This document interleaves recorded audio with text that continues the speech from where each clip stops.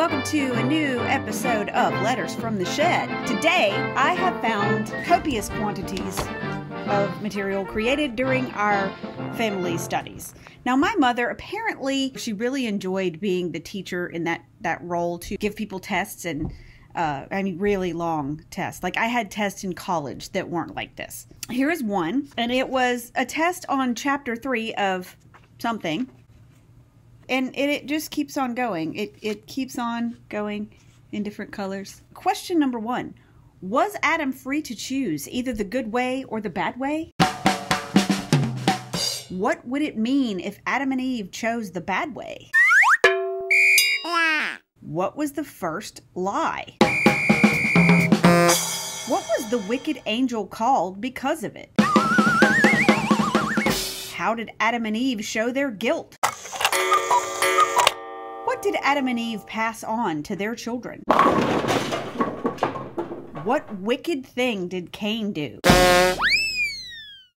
Where did Cain get his wife?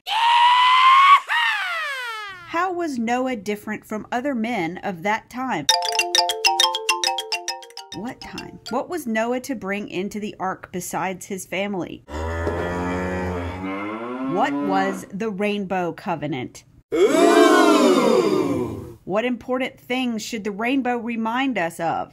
And she actually wrote the answers on this one. Number 1, not to murder. Number 2, not to kill animals without cause. And number 3, not to eat blood. Well, didn't Jehovah kill a bunch of animals without cause? Like people without cause? Yeah. Anyway, here's another one. Another test that she made for us. Draw or write an answer. What were the 7 creative days? How long was each creative day? Apparently back then they were teaching that the creative days were 7,000 years each. I think that has changed several times since then. What was man made out of? What was woman made out of? Interesting how men are made of dust and breath of life and women are made out of Adam's rib. Moving right along, she has scriptures for us to look up and names. Our names assigned in red next to those. Many more tests, but here we have one of my tests. Now you can see how old I was by my handwriting here. I was trying so hard, but I didn't know any of the first 9 questions. I must have refused to write them because some of them are checked and some of them are X'd, which there's nothing written there. So I'm assuming I must have given verbal answers there. I'm not real sure how I got -3 and then 80 and then 70 and then a 3/4 point on one of these and ended up with a grade of 150. Very good. She was real good at Bible, but I'm not sure she was real good at math. Here's one from a little bit later that I got 100 on. I don't know what the questions were, but I knew all of these books of the Bible in order. Pretty impressive. Then we have one this was from when I was in 1st grade. And it was a test about, evidently it was about the burning bush. Go down, Moses, way down in Egypt's land. Tell old Pharaoh, let my people go. Then we have a test about Gideon, apparently. I mean, it was like endless testing. This is what being a Jehovah's Witness is. Endless testing. So apparently this was about the 10 commandments. My favorite is number 9, do not commit adultery. Then we have my sister, lots of red ink on that test, lots and some X's, and yeah, she apparently got a 70/80. I don't know what that means. I'm surprised my sister participated in this. Actually, I would think that she probably would have been more likely to just ball the thing up and set it on fire. I guess that came later. So here's one of my tests from, apparently we were studying the Paradise book, and it was 1984, so I would have been 7. Oh, you know what? This is the answers to the test that we looked at first. Yeah. This is how much brainwashing and how heavy the brainwashing was, even when I was 7 years old. I got a 98 though. I'm not going to check the math. So here's one from that same year, possibly a little earlier, but you'll find it interesting. Look at answer number 9. Yeah. At the age of 6 or 7, I was answering questions about sexual intercourse. Okay, here's another one. And apparently question number 37 was about how the Bible was written. My answer was, God wrote it himself by telling them what to do forever. Here is another one. There are a lot more tests for me in here than there are for my sister, which is interesting because I think maybe she did start saying, like, no freaking way am I doing this. Oh, hi. Hi there, Andromeda. Princess Andromeda has gotten much larger. She's sweet kitty. Oh, love her. Okay, go ahead. She wants to be loved, and then she doesn't want to be loved. My spelling was very creative, if you notice. More of the same. And then you can see my drawing. This is the kind of things that as Jehovah's Witnesses you are shown as a child and encouraged to recreate. Of course, lots of animals drowning and people drowning in the flood.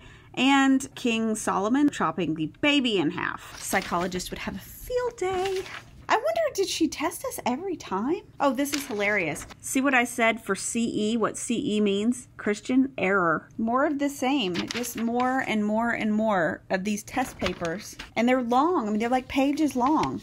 Anyway, in case you need a point of comparison, this is a 6, almost 7-year-old. Hi.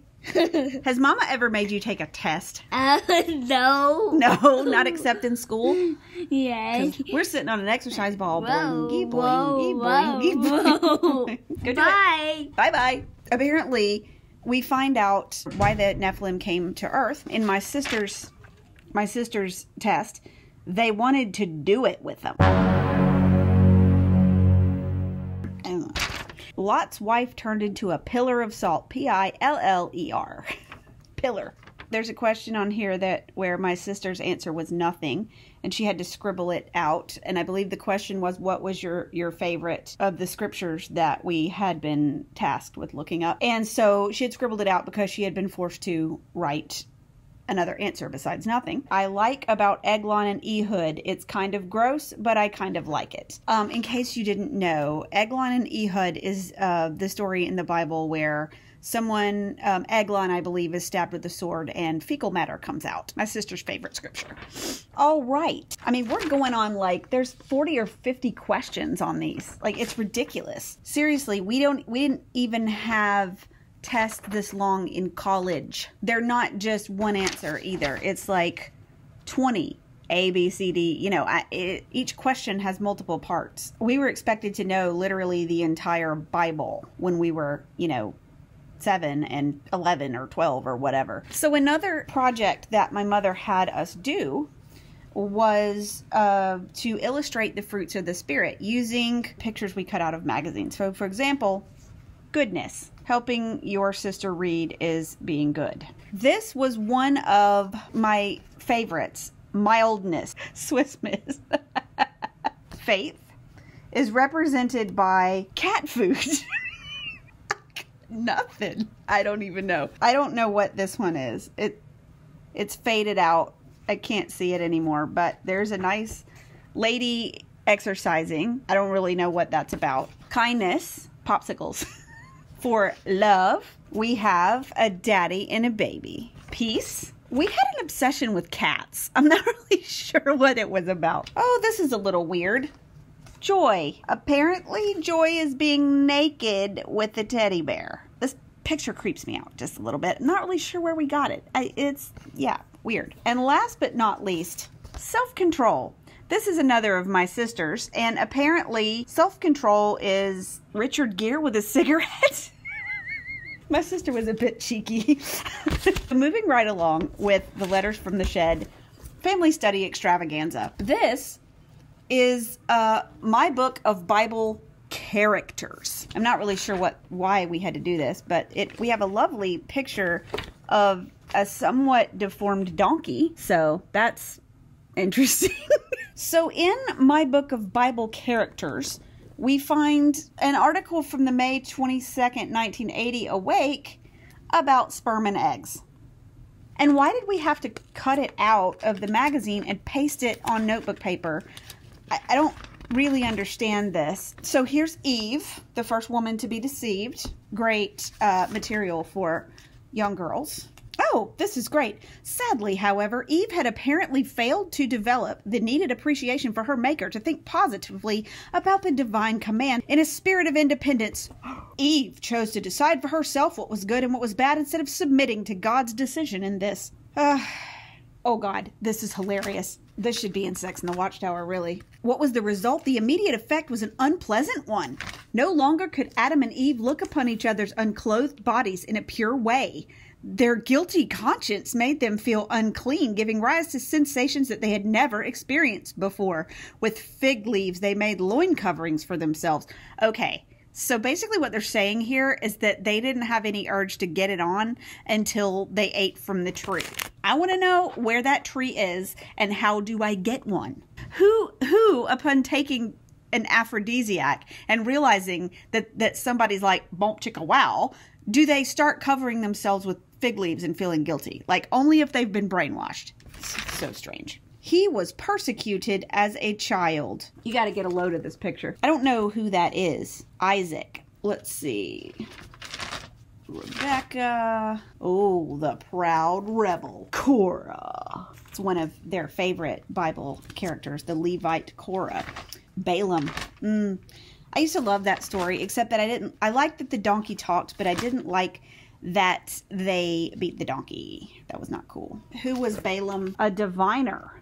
Jael. Oh, she's the one who killed the guy with a tent stake. Nice. Hannah. A woman who found comfort in prayer. She doesn't look very comfortable to me. Her hands are too big. She's got man hands. Really, the proportions really weird. Like scary weird. Jonathan. Wow. I mean, the pictures that they showed us just blow my mind. Blow my mind. Abigail. An outstandingly discreet woman. Mephibosheth, an appreciative man. They stopped talking about Mephibosheth. I don't even know what he did. He was an appreciative man, though. Like, we had to memorize the family lines of these people that, like, did nothing. Like, why? Oh, wow. This picture is almost unseemly, isn't it? This is what I was indoctrinated with as a child, guys. This is what is wrong with me. Athaliah. Look at her. Wow. So we can either be the lady who was not looking very comfortable or the power mad hoe bag, apparently. Those are our options. Esther, a discreet woman who displays her unselfishness. She's a nice manicure, though. And apparently one of those 80s coin belts around her head. She must have a huge head. Oh, here she is, not relenting. No, die, mofo. Just die about it. And Esther's story goes on and on and on. A maiden's unswerving love. Oh, this is the Shulamite maiden. Here she is, the famous Shulamite maiden. Shulamite was not a white girl. This is kind of creepy. Not real sure what's going on there, but it's kind of creepy. A lot of this artwork is creepy as hell. Here's another creepy one. I'm not real sure what these pictures have to do with each other, but, you know, there they are. Baruch, a secretary who received a prophetic message. Not that anyone cares. Jesus. Oh, here's Jesus. Jesus. That's where he got his comma wrong. We had to search through watchtowers. I think this was a way of my mother getting rid of the old magazines, having us cut them up and make them into books, which is kind of ridiculous. Oh, here's Dorcas. She's such a Dorcas. The Apostle John and his fight against apostate elements. This is so crazy. And for some reason, an article called "No Unlucky Spell Can Harm You." And here's a Jehovah's Witness telling off a witch doctor. That's fun. I guess that's a Jehovah's Witness. He's got his New World Translation, but he's looking like he's about to take a swing, isn't he? Mean. Fun times. Hope you enjoyed that walk down memory lane. That's it for today. I'm Sister Fister.